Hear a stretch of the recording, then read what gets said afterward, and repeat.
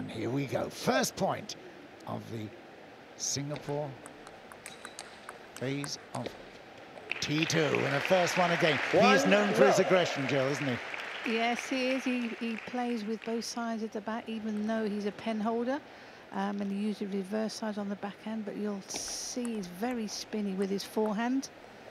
Play their forehands as much as possible. But there we see that backhand reverse shot with a pen holder. A lot of spin on the ball. We'll have a fast game as well, which is to 5. First to 5. 2-3. Serve. And then they open up when they go back from the table a little bit. The players won 4 games. Each subsequent games after that will be the fast 5, which will be to 5 points.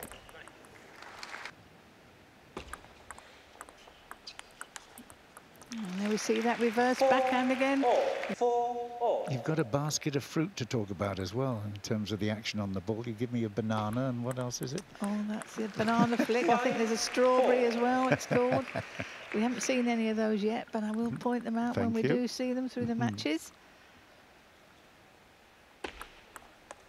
Oi. Wow. Not quite make contact, just top-edged it. Yeah, tucked him right up into the body. That's a great target, isn't it? And they don't need 2-point advantage. It will just be straight to 11 for the first game. Yeah. Yeah. To get back off the table. They're very attacking and right in front of the net. On the #1 spot for many, many seasons now.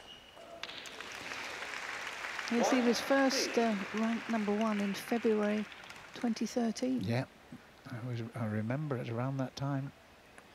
And we all went, wow, what a player. Oh, my goodness. Oh, that could be serious. That could be serious. He went very heavily onto that right knee. We'll have a timeout here at the minute called. And obviously, Xu Xin will come along. Yeah, it was his right knee. Oh. Yeah, he looks in pain there. Yeah, he does. That was, well, I don't think there was a problem with sweat. I think he just caught over his ankles. Because he stepped in and I think he thought that was a winner. Yeah. What a fabulous defensive block return. Look at that. Oh, yes, looks as though his ankle went. Holding his knee as well. Oh, this is very sad. This is very sad. First game of the T2 Diamond League here in Singapore. And we've got the medics on. And we're going to get some... we're getting the Chinese coming in to help. Yeah.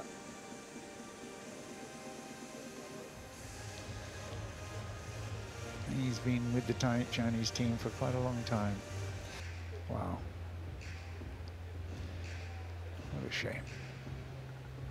We even had the camera so close. And you'll get a round of applause here.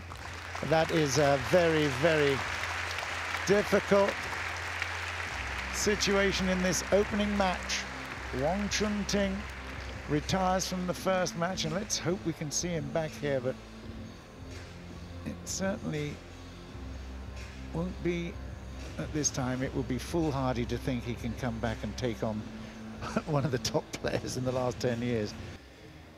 Congratulations to Singapore. As you well know, Jill, I spent the most of my adult life in this republic, and every time I come back, I'm so impressed with what is achieved, the ambitions. And of course, just around the corner is the Southeast Asian Games, where they obviously perform brilliantly well. This is a sad sight. We have got now Wong Chun Ting leaving the court, and obviously all the fans here will be disappointed.